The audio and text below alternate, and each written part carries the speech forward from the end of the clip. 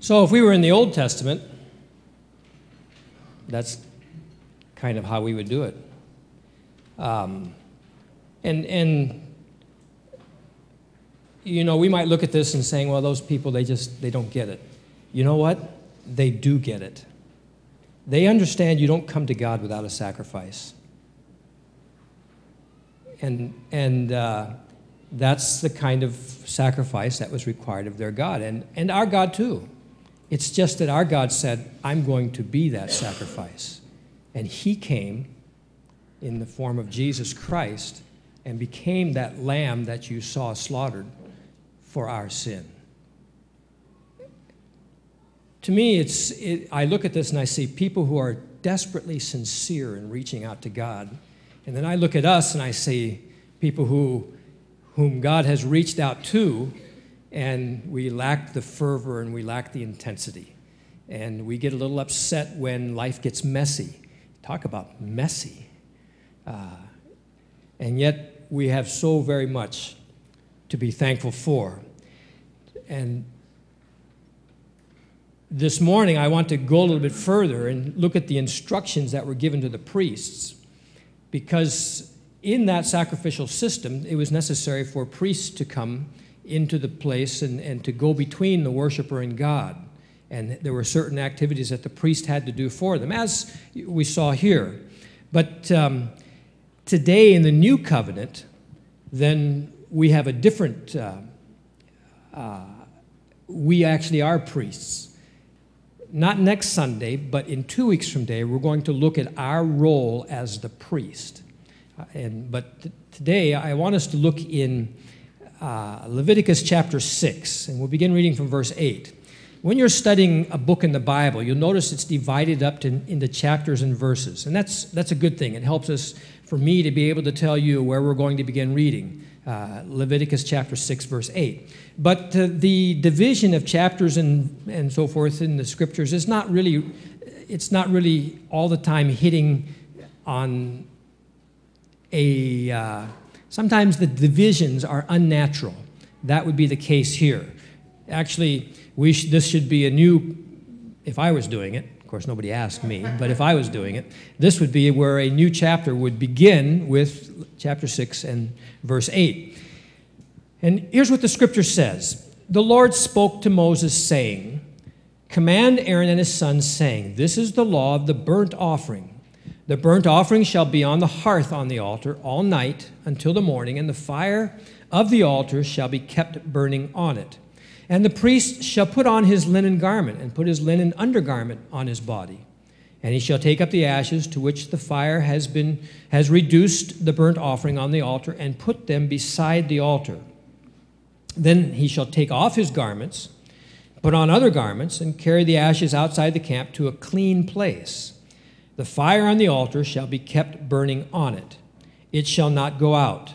The priest shall burn wood on it every morning, and he shall arrange the burnt offering on it, and shall burn on it the fat of the peace offerings. Fire shall be kept burning on the altar continually. It shall not go out. Then he goes on, and from here, from here to the end of chapter 7, to explain to the priest, what do you do with the offering? Because, again, here they have the convergence of two mountain streams, or I should say in Nepal, they have the convergence of two mountain streams, and a lot of the residue just kind of goes right on down the mountain. And so later on, as people wash their clothes down the mountain, that's what they get to wash their clothes in. And if you heard Pastor Freeman say that above this place where they were doing this sacrifice, they were actually washing the animals above it. Then you come down, you see these men who are washing themselves, purifying themselves in the water, and then it goes on down the stream. So in this whole purification process here, it's just all messy. And think about it now. After the sacrifice has been made, what do you do with the waste? What do you do with the waste? When you burn an ox or a lamb or a goat on the altar there, and of course the fire is supposed to be hot and intense and it all goes up, but there's residue. Now, that residue was offered to God. There's a holiness there. Once it hits that altar, there's a holiness about that sacrifice.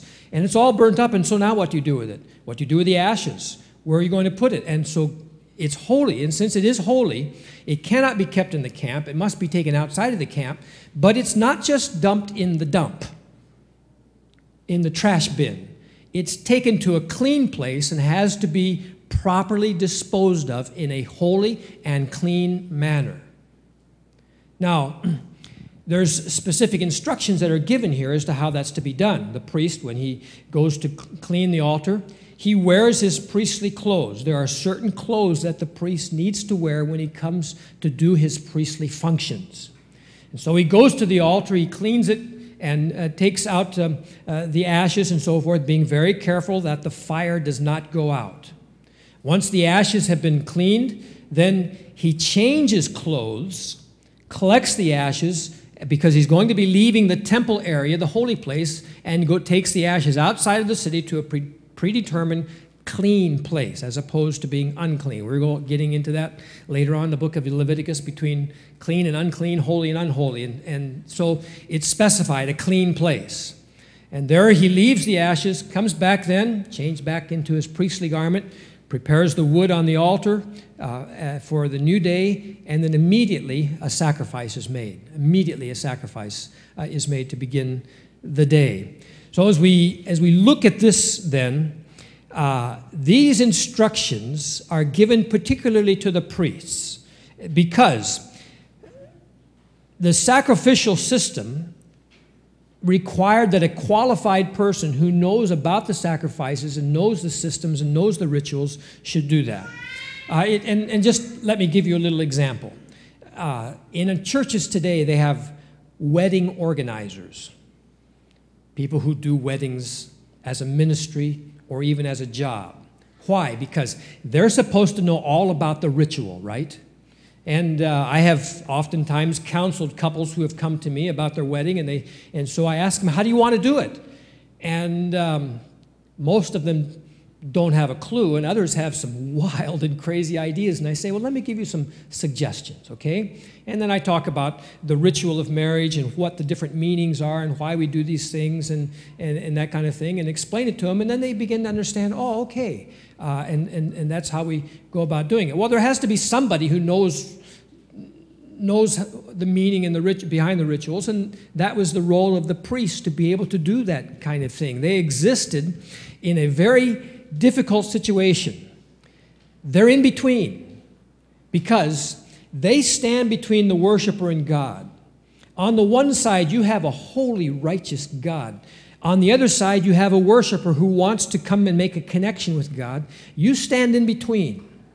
You want to do what's right for the worshiper. There's certain protocol you need to follow. But my soul, you better be doing what's right when you're approaching a holy God.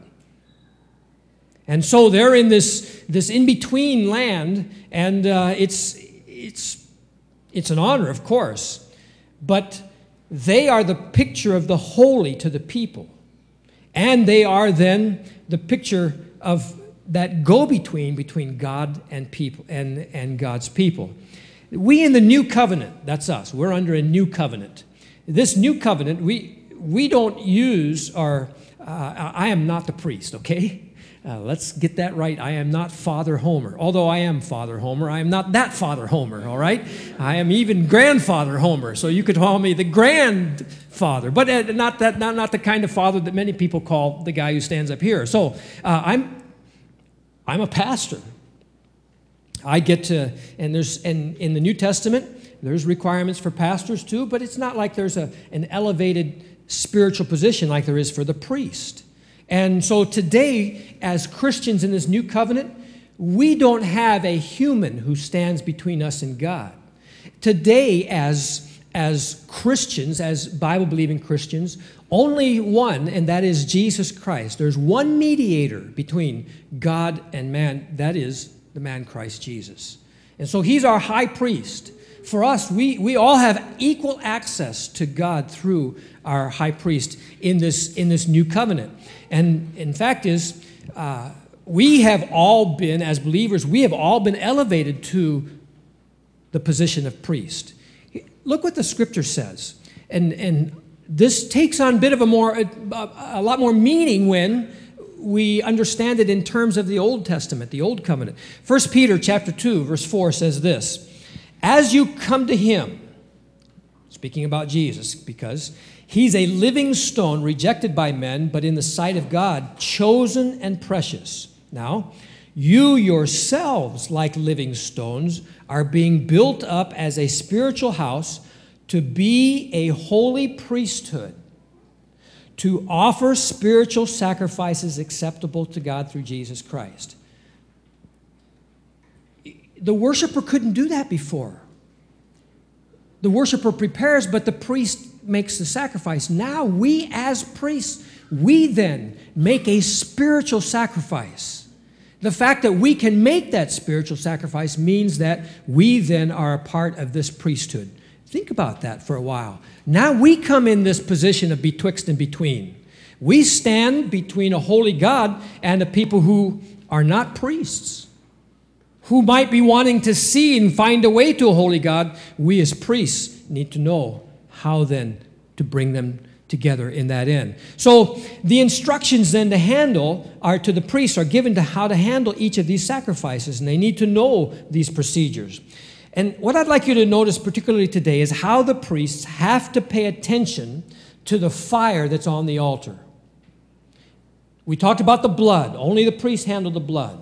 Now we come to the fire. There's certain things, themes that are starting to come out. One is the sacrifice. We spent time on the sacrifice, and the other is the blood. And now we look at the fire, and these certain themes start to come out. And three times in that passage of Scripture, God says to these priests, verse 9, he says, the burnt offering shall be on the hearth, on the altar, all night until the morning, and the fire of the altar shall be kept burning on it. And then when we look at the next verse, he says in chapter 6, verse 12, the fire on the altar shall be kept burning on it. It shall not go out. And then once again, hey, listen, folks, when God says something three times, you know, your parents, you know, when you mean something and you repeat it again and you repeat it a third time, a wise child will understand. Mom and Dad are saying this, and you better catch it. If you're a student in class, it's the same thing. If a professor keeps saying something over and over, you should probably record it in your notes. God says this three times. Fire doesn't go out. Keep the fire burning. So it's important then that this should be a perpetual thing, this fire. Now, once again, let me point out to you that the idea and the concept of the perpetual fire is nothing new or exclusive to the Jews. They're not the only ones to have this perpetual fire. I read where it says, among the Persians and among the Parsis in India at this day even, fire was and is the visible representative of the Godhead. The continual burning of it, then, is an emblem of eternity. The perpetual fire of Vesta, who's the oldest goddess, among the Greeks and Romans, was the emblem of the inmost, purest warmth of life, which unites family and people. The hearth, as it were, or the heart of a house or of a state. It's shown that these are the perpetual in their worship. The perpetual sacrificial fires were common amongst ancient people. Why do I belabor this point? The reason is this, folks. Sometimes we have this exclusive idea that we're the only ones who got it right. No. We are the ones who come through this line of people that God, in His providence and His mind, He chose. He says, I chose you because I chose you, not because you're better than anybody else. And I am showing you my way through this people so that all peoples now can know the process, the way, the path, the ritual by which you can come into the presence of a holy God. How is God going to reveal Himself unless He chooses a way to show us? And folks, Someday you can ask him why he chose the Jews and not the Chinese or the Germans.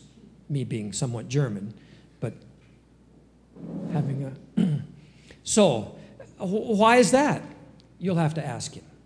But God's choice was this, and from these people came the Messiah, who in a wonderful miracle came through the Jewish people, and we have a Messiah today. And it behooves us to look to them, but I say this to say that we shouldn't have an exclusive attitude that we're the only ones. And by that, I mean, I want to be very careful here, because I believe that Jesus is the only way. I'm simply saying that some people look at us and saying, well, you guys think you know it all. No, we know the only one. We know Jesus Christ, and we know that he is God and only God. And here's how we know, because we trace this back through this people. And these people, God has chosen to show them how to do these sacrifices. And we learn from them. Now, some people may ask, why is it then in the scriptures that the fire is not to go out? That was my first question too. Okay, the fire is not supposed to go out, so why? Again, the Bible doesn't tell us why. You know, and I'm thinking, God, you've put in us this curiosity. You've caused us to want to ask these questions. I mean, if you wouldn't have done that, you wouldn't have given us teenagers, because teenagers always ask us why. And parents always have to come up with a question, and sometimes we're saying because I said so. And you know why we say that? Because God says that way, because I said so. He doesn't tell us why. We can surmise, but whether or not God tells us why doesn't change whether or not we have to follow his instructions. Do I hear a rousing amen, parents? Yeah, I mean, come on. So the fact is that God tells us that the fire is not to go out. Now, there might be some thinking about it, and some men who are much smarter and wiser than I am, guys like Calvin, says that because the temple fire was lit by fire from heaven, therefore it should not go out, because how are you going to light it again? You know, I mean, if it came from heaven and goes out, then you're out. So that's one reason why it has to be kept perpetually going. Others say, well, the fire did go out, so it must have another meaning. Maybe it was a divinely appointed symbol, a visible sign of the uninterrupted worship of God. And another one, again, so these very wise men can't agree either. That's because God doesn't say exactly. If the burnt offering then is seen as a propitiatory sacrifice, or a sacrifice of atonement, then the perpetual fire serves as a reminder that we are constantly in need of such atonement. Now, here's some understandings that we can draw from this, all right? We can understand from this constant fire, if this perpetual fire represents the presence of the eternal God with us, then it shouldn't go out. It should never go out. Fact is, in the New Testament, in the New Covenant, what does Paul say? Paul says in 1 Thessalonians chapter 5, verse 19, do not quench the Spirit. Do not quench the Spirit. In other words, do not allow the Spirit who dwells within us in this tabernacle, just as that fire represented the presence of God in the tabernacle of the Old Covenant, the presence of the Spirit of God represents his presence within us. And Paul says, don't let it go out. Don't quench it. If we go a little bit further then, if that perpetual fire then points to our constant need for atonement, here's what it says in the book of Hebrews, chapter 7, verse 25.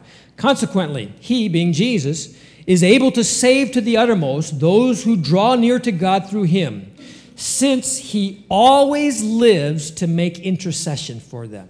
He always lives to make intercession. So that perpetual fire, a picture of the constant need for atonement, then the presence of Jesus is a constant reminder to us of his presence to ever make intercession for us. Now, the instructions to the priests in the Old Covenant were simply this: keep the fire going. Today, we should learn from that. We should say to ourselves, keep the fire going. Keep the fervor there. Now, if you're human, which I'm imagining most of you are, you know that sometimes that's the difficult thing, right? Even in approaching this book of Leviticus, you can start out with a real fervor and a zeal. I'm going to do this. About halfway through, you're going, boy, it's boring. And if you're married, hey, come on. If you're married, you remember the fervor and the fire. Yeah, when you first met her and you met and touched and got married, the wedding day, I mean, whoo, and then after a while, what happens? Yeah, yeah. The fire goes out. You need to stoke the fire. You know exactly what God's talking about here. Don't let it go out. And so the priests were very consistent in a daily discipline to not let this fire go out. The rhythm, and again, you think, well, Pastor, you keep coming back to this. It's the rhythm and the ritual that was so important to them that helped to maintain that. We lose that in our own lives. One of the reasons we lose that is because we just become so busy. The priests were very consistent, very disciplined to make sure the fire did not go out. And as New Covenant, New Testament priests, we offer spiritual sacrifices in praying and listening to God. We offer spiritual sacrifices in service. And so we too, if we're going to keep the fire going, need to have a constant worship with God, a consistent devotion, not a sporadic hit and miss enthusiasm. And in my high school years, I went to a missionary school, Morrison Academy down in Taichung. We would have spiritual emphasis week, at least once a semester. And we'd bring in a preacher or a speaker, and he would come for the purpose of emphasizing spiritual things. And I can remember times, more than once, where it seemed as if my soul was gripped, and I would come down front and I would pour out my heart, and I'd be weeping because I want so much to live right and to have a fire, to have a zeal. And man, take off again. I'm going to do this. I'm going to do this. And just get to going again, and after a while, after a passage of time, things begin to just get routine, they lose their meaning and significance, and the fire begins to dwindle. And soon, they were back in the way. Do I hear anybody saying, yeah, I know what you're talking about? Help me out here, folks. Am I the only one that goes through this? So I see some of you nodding your heads. That's encouraging to me. So there's a need in our lives then to understand that we do go through these spiritual cycles, but the worship of God shouldn't be something we come all of a sudden with this great enthusiasm and then back off. It should be a constant, consistent devotion. And I believe that comes really with a rhythm in worship. You'll have to understand this coming from a pastor. I think Sunday morning is a very important part of that. I really do. I don't think Sunday morning ought to be an optional thing if I've got time to do it, or if it works out. I really don't, because it's so vital to a rhythm of maintaining that kind of fire in our lives. So that in addition to the worship, I really believe that God gives us a place where He wants us to serve Him. I talked about seeing the obvious hand of God. Well, it's hard to see the obvious hand of God if we're not in a place where we're actually serving. Now, I want to be very quick to point out, I don't believe the only place you can serve God is right here. I think God has given each one of you a mission field for you to be on. I think that God has given you, every one of you, the place where He has designed specifically for you to be His light, His ministry, where you're at. And that He wants you to have that service and that vision and that fervor there to be used of Him. And when Moses was out in the wilderness, he saw a burning bush, caught his attention. I want to tell you, you're in a wilderness. Let people see that fire, that burning bush in you, and you know what? It's going to catch their attention. it can't help but do that. So in giving you that place of service, God has gifted you, and I believe this, that when you're serving God in your calling, using your gifting, there's a motivation and there's an excitement there. It goes, I'm in the groove. Do you know what I'm talking about? There's a sense you're there, you're where God wants you to be, and you know that God's using you in that way, and I got to be honest with you, I get that feeling on Sunday mornings. For whatever reason, I like what I'm doing. Sometimes it's not always easy, and sometimes you have to say things that aren't really pleasant. Sometimes you show bloody, gory films in church and that kind of stuff. But I feel like David that I have to do this. I have to do this because this is where God has gifted me, and this is my calling. And not everyone has to stand up front here, and sometimes it's not easy, and the knees are shaking. But, whatever it is, when you became a child of God, God gifted you. He gives you a calling, and it's not necessarily going off to some far-flung land, although you're here in Taiwan, but it's God has particularly given you what you need, even, and I don't mean this to be something that's demeaning, but even if your ministry is just to your children, there's a wonderful blessing in that, in God giving you that gifting. Find it, use it, let that motivate you, excite you. And in the context then of explaining these gifts that God's given to us, you find that context in Romans chapter 7. Good night, it's 15 after, and I haven't even gotten into the sermon yet. And I cut this thing short today. Romans chapter 12. You need to see this. Because in Romans chapter 12, God is gifting and showing what these gifts are. And in that context, he makes a very interesting statement, which I think we need to understand that, so that we also understand the importance of God's gifting to us. He starts out chapter 12 by saying we are a living sacrifice. That puts us in context. And then he goes on to tell us that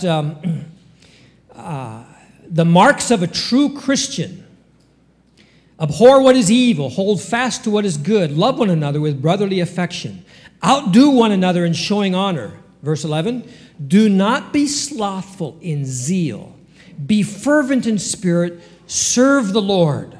Rejoice in hope, be patient in tribulation, be constant in prayer, contribute to the needs of the saints, and seek to show hospitality. This follows, I'm taking you back, this verse follows now what he begins up and saying in verse 4, as in one body we have many members, and the members do not all have the same function. So we, though many, are one body in Christ, individually are members one of another, having gifts that differ, members one of another, according to the grace given to us, having gifts that differ according to the grace given to us, let us use them.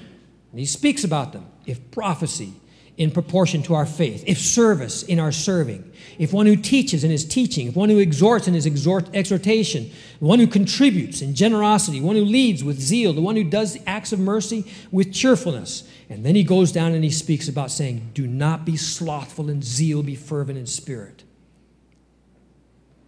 He gifts us for those reasons. And so this morning I want us to understand that it's important to keep that fire burning. To keep that fire burning. Now, for the priests, to keep the fire burning, they had to keep the fire clean. In keeping the fire clean, in verses 10 and 11, there's the instructions about that. How do we do that? For the priests, they were tasked. This was their responsibility. We're priests now, okay? We've seen that. We're priests now. We have this responsibility of keeping the fire burning, removing the ashes. And for the priests in the Old Covenant, daily the ashes had to be taken out. The leftovers, the unused portion, the portion of the sacrifice that did not go up in the aroma that was pleasing to God. Why? The reason they had to be removed, because these ashes hindered the fire from burning hot and would eventually smother the fire and it would go out.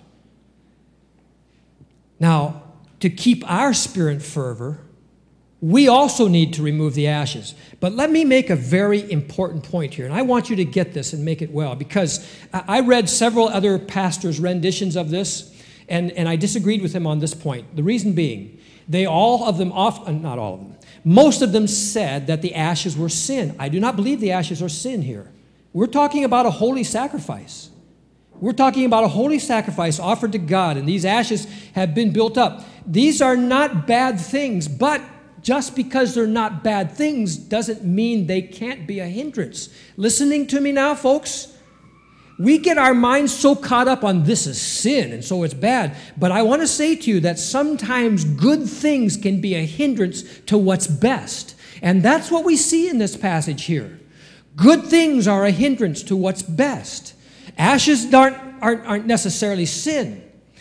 These can be anything that would cool our fervor, that would hinder our flame, that would cover the fire of God within our lives. And let me suggest to you that our lives become cluttered. They become cluttered. And we lose our focus of what's important. And in a cluttered life, some things begin popping up and we've lost our focus, and so we forget what's most vital and most important. And God is reminding his priests, the fire is most important. Don't let it go out. Yes, we give and sacrifice ashes on that on that fire, and there's ashes that are formed, and these are holy ashes. But if they're allowed to collect, they can cause a hindrance, and they can become a focus. And they're going to cause the fire to go out. And so we need to look at our lives and to see again. And I have to point out to you, well, let's keep right on track here, because when our lives become uncluttered like this, oftentimes it's because of hyperactivity. This comes to the busyness of people. We're just plain busy from early in the morning till late at night. We finally just drop into bed and get 4 hours of sleep, and we're up again and at it again. And it's this hyperactivity. Folks, listen. When have you really taken a rest? A rest. When have you taken time to just, for maybe a whole afternoon, you sat with a cup of tea and reflected on life, your life? We're too busy. And there's a scriptural principle that's missing here in our lives. It's called the Sabbath rest. The reason for the Sabbath rest is to give us a kind of rhythm, there it is again, and a ritual whereby we pause in our life to reflect on our spiritual well-being. It's when we take the ashes out. We're too busy for that.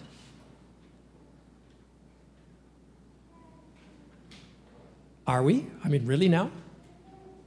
How many of you can say, Pastor, I'm very careful to take a Sabbath rest. I'm religious about my Sabbath rest. Very few people can be honest enough to do that. But listen, I want to say, if you do not have time to take out the ashes, you are too busy in God's sight. It's hindering your fire. You get tired, you get worn out. The ashes are built up, and the fire is going to go out. Hyperactivity. It's not a bad thing, folks. It's not a sin. You don't have to condemn yourself over it. But you have to understand, good things aren't always the best thing. We also need to consider, too, and here's another thing. My observation is, for all of us, our jobs are very important. And I feel very safe in saying that most of you, your job runs your life. I feel very confident in saying that. Boss says to you, you need to work on Sunday. Hey, I understand. I'll be there. We do what they tell us to do because we think that we can't live without that job. Are you kidding me? You have more faith in your job than you do in God? This past week, I had lunch with Uwe Maurer. Uwe is the former headmaster at Bethany, and now he left that to begin. His heart's passion was providing education and care for disabled children. And without any income, without any hope of an income. And I said, Uwe, how are you doing? He said, the money runs out. No, I didn't say it like that. I said, Uwe, how are you doing financially? I was pointed. And he says, the money runs out the end of November. I said, well, what are you going to do? He said, well, I'm sure God will provide some way. You live like that? You're going to walk out of your job because you want to do what's right, what God wants you to, without any hope of an income? No, no, no, no. We don't do it that way. I'm simply saying to you, a job is not a bad thing. It's not a sin to have a good job. It's not a sin to work hard at your job and to be very good at it. But the ashes begin to build up, and the fire goes out, and the job becomes more important. Let me give you another thing. Since I am a parent, families, children become like gods in parents' lives, to where their whole life is focused around their children. Now, children are not a bad thing. They're a blessing from God. But if we're not careful, children then become our focus, and they can also lead to a very cluttered life. So, moms and dads, it's also important that we look at our life and see that we have things in proper perspective so the fire doesn't go out.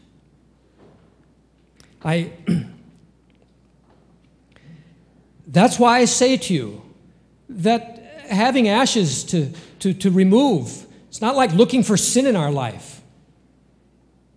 It's looking for good things that are keeping us from what's best and what God would have us to do.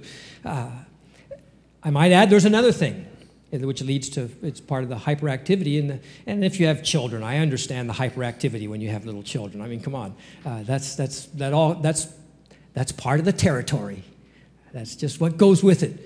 But it's putting it into the right perspective. I suggest to you some time management would be very helpful. And this is why I keep saying to you, ritual and rhythm are not a bad thing. To be able to establish that in your life, to know there's coming a time where the batteries get recharged. There's coming a time when it's been set aside. We get to be quiet. We get to be silent. We get to take a deep breath. It doesn't happen often in our lives. And it can be very detrimental. How do we keep this fire going? We look for these ashes. For our fire to burn hot, we have to keep it free and clean from ashes that would be hindering it. I suggest to you that from Paul's suggestion, where he says, I sacrifice myself daily, again, it's a ritual thing. It's something we need to do on a regular basis. I ask you, have you cleaned the ashes away to improve your spiritual life? What's it look like? And maybe you're dealing with sin in your life, but that may not be the only issue.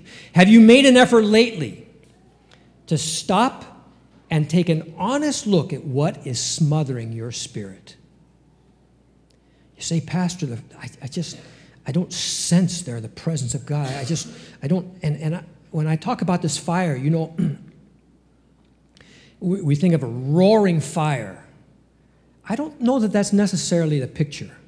You ever sat beside a fire that was once roaring fire, but now it's just those coals, and those coals are hot. And it seems like there's a depth to that heat that just goes on and on and on. In fact, sometimes those coals can be so intensely hot that left unattended, they'll go all night long. I think that's what we're talking about here. That fire where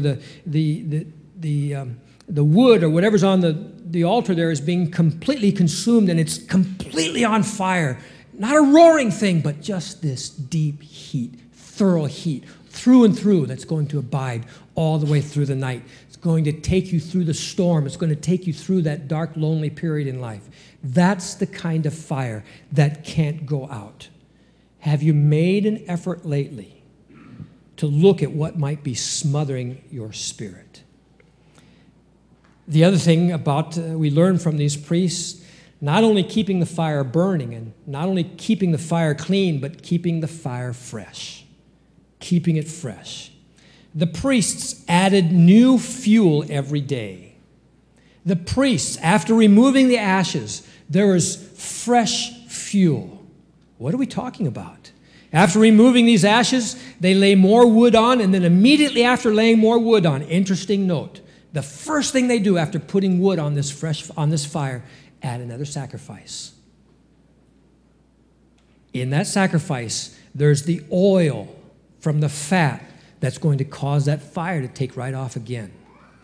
The Bible speaks about the oil of the Holy Spirit of God. And there are times in the Old Testament they speak about the oil of refreshment, but then there's the oil of the fire of God. And letting the oil of the Holy Spirit ignite in us again, that fire. And again, let me point out to you, oftentimes we talk, we're thinking about this roaring flame. I don't know that that's what we need to be thinking about here. I'm talking about that thorough, total burning of that ember. It's just as hot as can be. And anything that touches that ember, it's going to take off. Putting that fuel back on the fire. How do we add that fuel? How do we add wood? Adding wood is like adding that thing in that purpose in your life, that something that you know is going to fire your spiritual fervor. What is it? What fires up a sense of spiritual fervor in your life? You have to be quiet, and you have to stop, and you have to consider things. But before you can do that, you've got to clear the ashes, folks. It's the ashes are removed first. Then you can begin to think how to put on that fire, how to refuel it. Learn more from God. I have a suggestion for you. Yesterday we did this seminar called How to Study the Bible. And we went through some things the first hour and so forth. The last couple hours, we just kind of did a Bible study. And we went to 1 John and studied basically the first 4 verses of 1 John. We didn't really get much beyond verse 1, but the time that we spent on verse 1 was at the end of the course, it's like, the lights came on and people were going, wow, this is amazing. This is really cool. I didn't know this about studying the Bible. And just that little frame of time, a fire was lit. I'm saying to you this, that in the quietness, maybe what you need to do is just open up the Word of God and do some intense studying. Refuel the fire. Refuel the spiritual fervor. We can read the Bible. We oftentimes just do read the Bible. I'm talking about a kind of study that's going to fuel that fervor again. We're missing it, folks. We're missing it. We also need to look at the obvious hand of God in your life. You know what it's like when you see God at work? You know what it's like when you see how God has done something amazing in somebody's life and you go, wow, man, God's doing something amazing. And there's an enthusiasm when you see what's happening in somebody else's life. It lights your fire again. So we need to be active in other people's lives and looking for the obvious hand of God in life. Adding fire is like sharing the gift of grace with others.